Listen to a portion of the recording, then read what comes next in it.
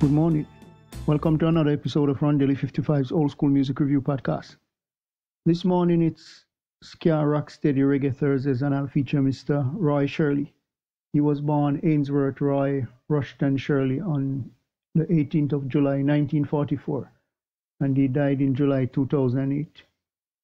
He was a Ska Rocksteady and reggae singer and was a member of the Uniques in the 1960s. He is regarded for his work in the introduction of the Rocksteady genre. It is said that he was voicing a song, doing the vocals for a song, and the song wasn't coming out right. And I think it was a ska song, and he slowed the rhythm down, hence getting the Rocksteady sound. He had many hits and started institutions to help other artists and underprivileged youths.